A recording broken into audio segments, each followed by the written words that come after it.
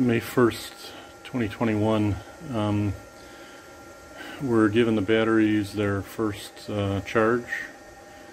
Right now we're working on the second set of 30. That's them. This is the first set. You'll see one's missing there. The Manzanita Micro PFC30 is doing a great job.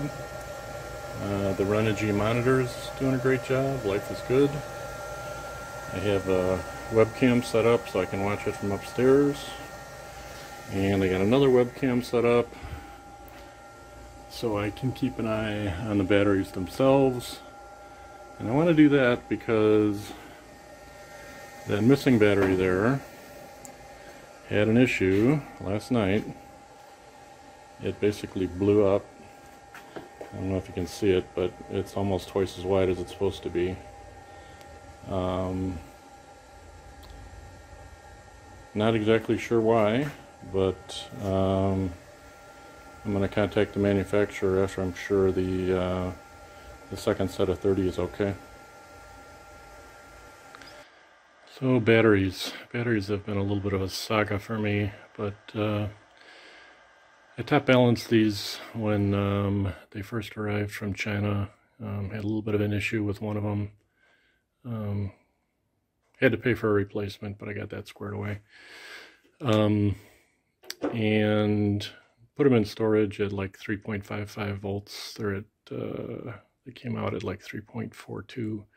So a couple of them are a little lower, 3.43, whatever.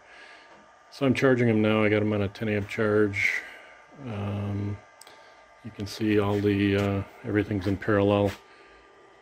And I put an extra shunt on the other end, an extra jumper on the other end, just to make try to keep them as even as possible. If you haven't seen my other video on this, make sure you hardwire from the charger to the battery bank. Banana jacks and small test leads can really screw you up. So we'll see how this goes. So I spent a lot of time on battery enclosures. I was going to make one out of PVC, possibly with a fiberglass layer on it. I ultimately decided to get these truck boxes. They're aluminum truck boxes for storage. The inside measures 18 by 36, and each battery bank measures 17 by 35. So I'm going to have a 1/2 inch all the way around. That'll be shimmed with a 1/2 inch PVC board. There's some threaded rods going through and some steel bars on the outside. I've decided I'm not going to compress them, but to fix them in their current state to minimize the expansion. Once again, that's something that's debated, but that's my choice. Here's the new battery boxes, just kind of temporarily sitting where they're going to be. I wasn't able to tuck them back as far as I thought against the transom because of the steering cables and such, so that's where they're going to sit. What I think this is going to be now, rather than putting seats back there, I think it's going to be a sun pad, which is not unusual for this type of boat. So here we go. This is a real quick video on connecting active balancers in Cascade. This is a 30 battery group, and I have two 16S JK active balancers. There's one there, and there's one there, and they're working well. I'm not going to get into active balancers. This is strictly about cascading them.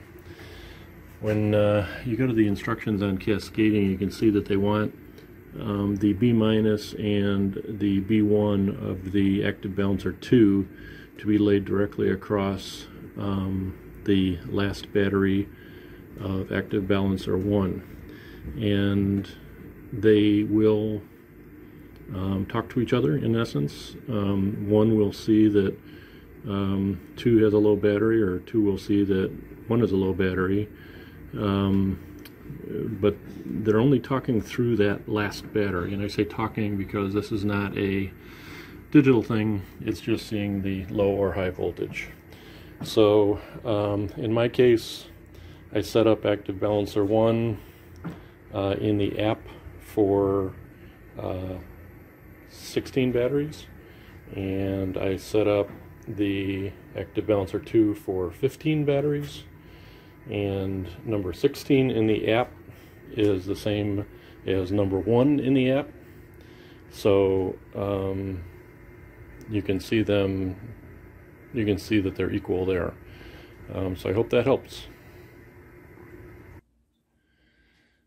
So that's it for batteries for now. That's the port side bank of 30. It still needs to have the leads made up for it. This is the starboard side of 30. The active balancers worked out really well. The 2 active balancers don't actually show up on one screen in the app. I'm not happy about that, but it is what it is. I'm going to use these number 1 shunts that I made up, where the solid copper bars don't fit. They're good for over 300 amps, so I think I'm going to just go with those for the final install. And got some longer shunts made up for the testing purposes, and we're going to get to the fun stuff here hopefully in a little bit.